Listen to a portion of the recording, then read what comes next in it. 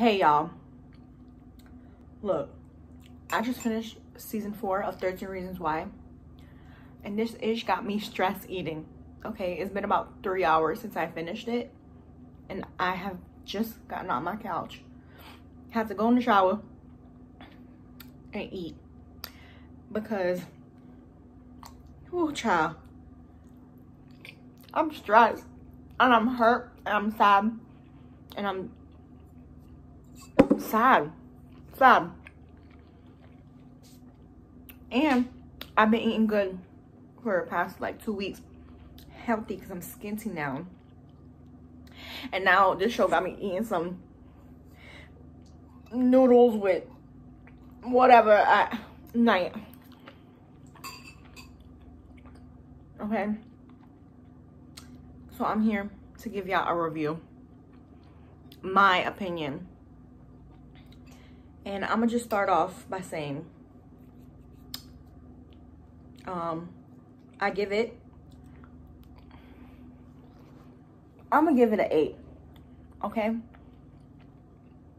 An 8 out of 10.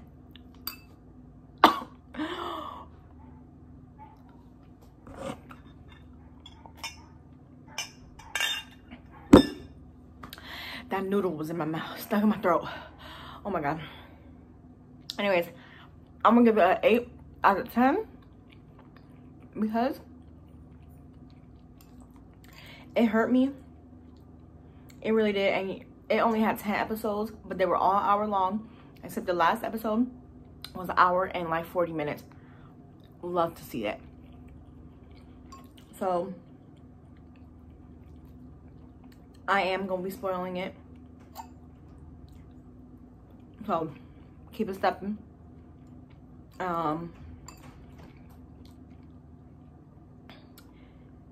Yeah, sorry, these noodles are so good. Oh my God, and my hair, she's cute.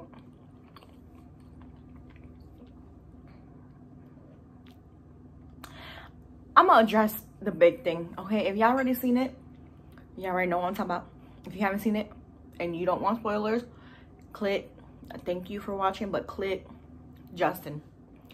Sir Justin Foley. Y'all ever watch a show and you just love this one character? No matter what the character does, you just love him.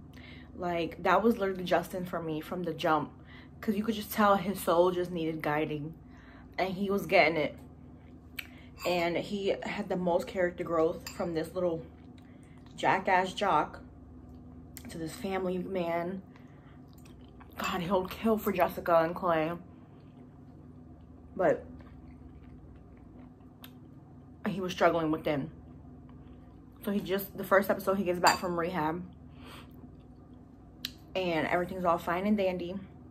And midway through, he finds out that his mom's been contacting him, and then his mom actually ODs, and that was it. Put him back in the spiral. He started using again, started messing up with Jessica. Jessica knew she was not dumb. And so he started to get clean again. And it really happens, like, when your body is off of it and then you start using again and then you get off of it, you can die from withdrawals. Okay, it's real. So that's what I thought was happening. I mean, really, that was kind of what's happening too. He had whatever. Oh my God, I'm so distraught. A TV show made me like this. I don't even know what the fuck I'm saying right now. All right, so the big beautiful moment at the end of the dance, and Justin comes and him and Jessica are dancing. He looks so good in that white tux, and he's getting clean again. He's trying, but he's going through withdrawals, and he fucking, oh, excuse me, he freaking faints. That's it. And Clay was like, I feel like it's the end of the world. Baby, me too. Because we found out he has HIV, which progressed into AIDS. He dies. Okay. I'm gonna put this up there in my top 5 character deaths that hurt me. I feel like he is up there with George O'Malley from Grey's Anatomy, because oh my god, this shit hurt. God, it hurt. Really, his death was so unnecessary and it hurt. And this is why I gave this show an 8, because first we had Jeff in the first season and that hurt. Hannah, Bryce, and Monty, they're still popping up in this season. They can go, okay. And now Justin.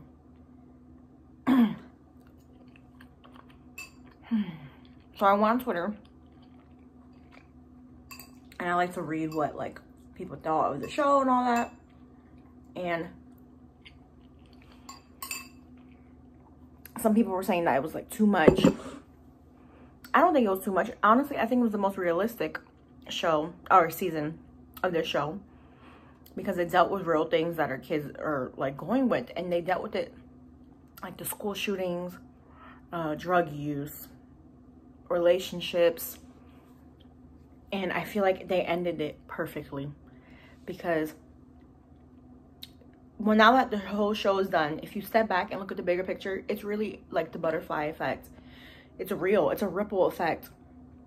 What you do to someone affects that person and affects how they react to the next, and it's just a big snowballing. And that's exactly what the show projected, and I loved it, and I loved it. And a lot of people are hating the show, saying, oh, why they're doing 4 seasons? Hannah's been dead. Season 1 was Hannah's story, and then we got to know each character. And at times a little cheesy, like in this season. I feel like it was giving me like MTV Scream, like that TV show vibes, and I was like almost like a corny horror film, like when Clay was looking in the mirror, he's like smiling back at himself. I was like, yeah, I need to reel it back in, because this was not the genre it was before. But it was so good. The relationships with each character like was strained this season at the beginning, but of course, you know, it gets stronger. They come back together at the end, of course, for Justin. And one character in particular really was like beside himself this season, which was Zach, which he used to be my favorite too. And he was really going through it. Again, you know, at the end of the show, I was like, man, they really got away with it all. No, they didn't. They were forever, ever going to carry this with them. This whole season was on how it affected Clay. Look at him, a mess, a hot mess. Mental breaks, he dissociating. Like really, he was holding all this for all of his friends, and he broke. He just broke. And it's real. Like,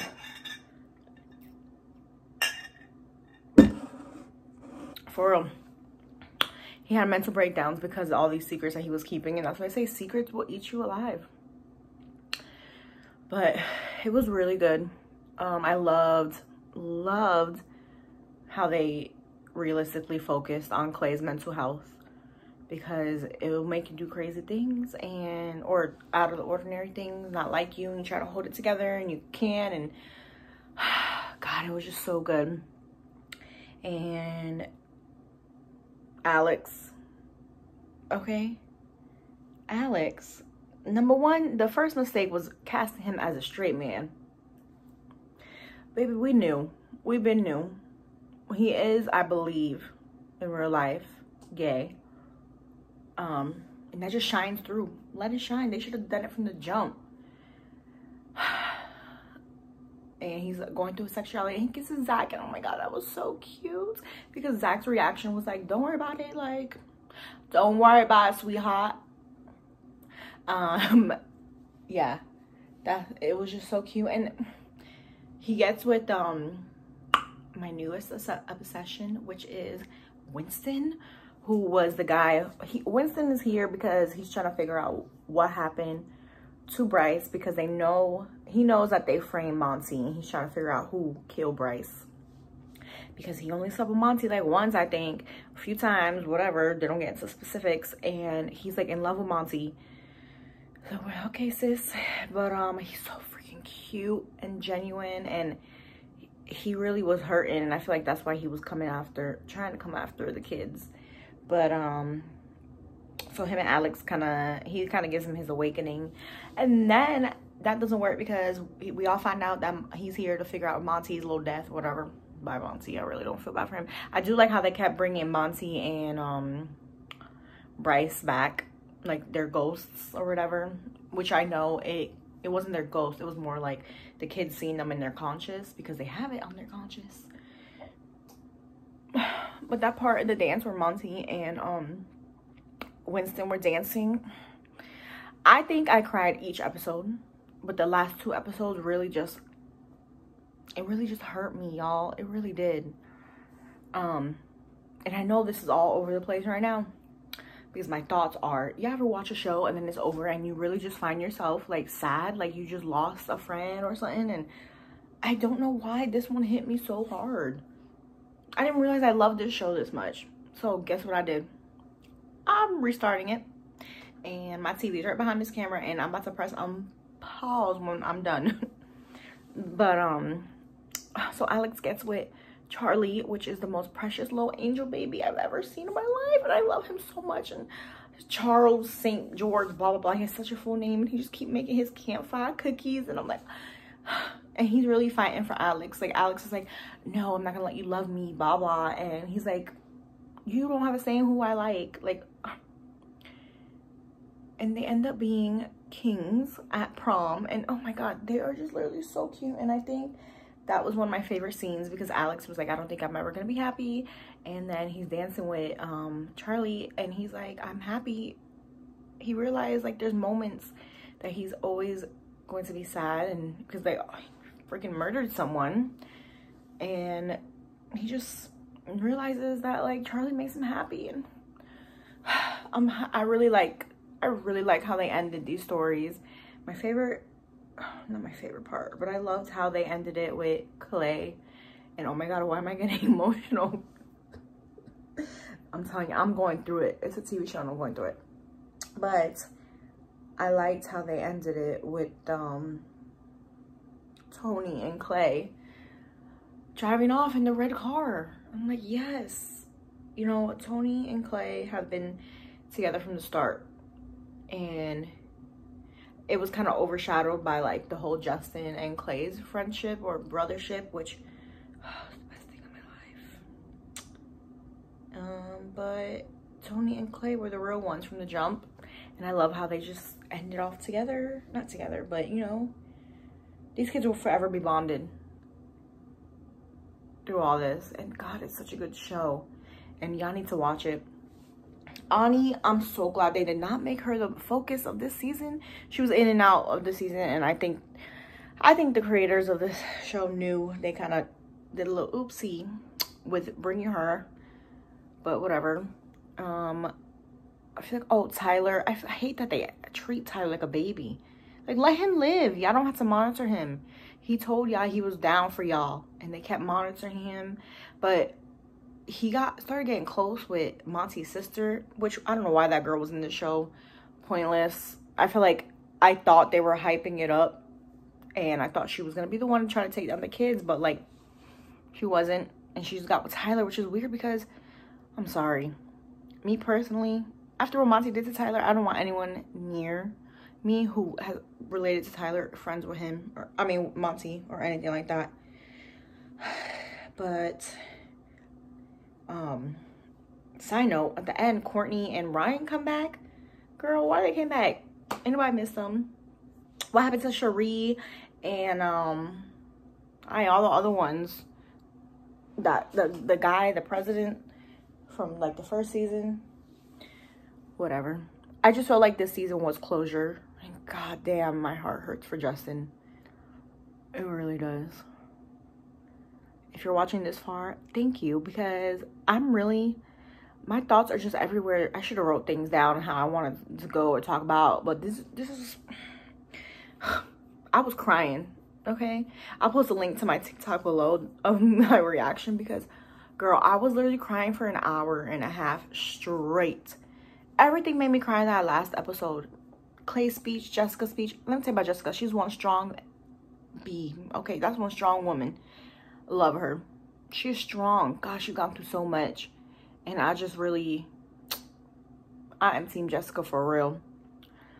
Who am I forgetting?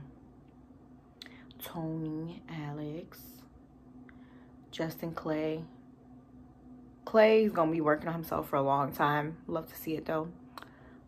Justin, God. Ooh. Y'all, if I'm forgetting someone, let me know. And if y'all want to discuss this below, please leave a comment, because none of my friends have finished it. They haven't even started it.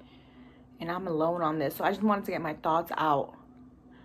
So, yeah. Thanks for watching, guys. Bye. Rest in peace, Justin.